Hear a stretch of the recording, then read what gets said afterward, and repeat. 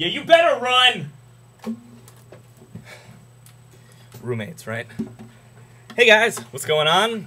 I'm Billy Geltzeiler, you probably know that by now, and I got a new one for you. And a disclaimer, based on the subject matter of this song, I am writing it for extra credit for a class of mine, so I'm not a nerd. Okay? Alright, I dedicate this one to Professor Johnson and our TA Megan. Okay, let's do it!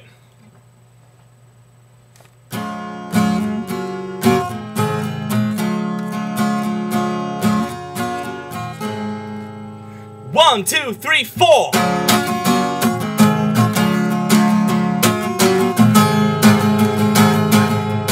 Is your mind sharp? Are your abilities ample? Do you know the unit of your unit sample? What kind of variables are in this example? You better know. Is your data group? Does the dispersion change? You know your distribution and you know your range. Do you know if these results are normal or strange? 'Cause here we go. You get your population and standard deviation. Find the link between the mode and the mean. Know your frequencies, get them down pat. And these are the principles that I learned in stats.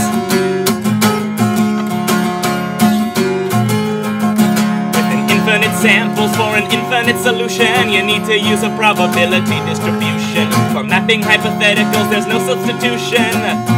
Listen to me. Is it binomial? Is it continuous? You know the steps in testing your hypothesis.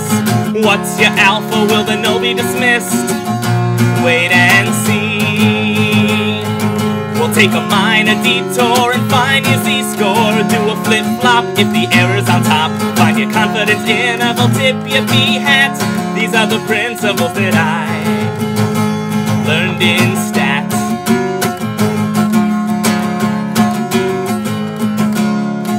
Statistics is a versatile tool because it has applications even outside school. It's useful for surveys and graphs and charts of criminology, psychology, and even the arts. Apply these principles and use them all, but before you can run, you have to learn to crawl. Bad relationships, are you used to it? Or do you test for independence or the goodness of it? Multiple variables, I can admit, can be a bit tough. Just order your data till the flow is flawless. Find degrees of freedom like William Wallace. Without the sum of squares, you'll be shockless and aweless. You can't get enough. Yeah! We'll square your chi, we'll find gamma and phi. We'll watch Seinfeld to see your Kramer's feed. Is the proportion of this match the proportion of that? These are the principles I learned in stat. Oh, what's your mean? Is it within or between? Call me on over when you get your ANOVA.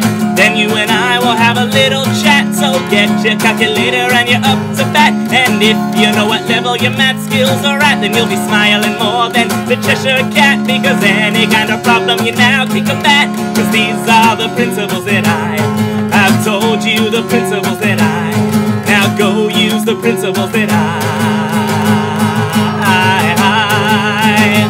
learned in stats.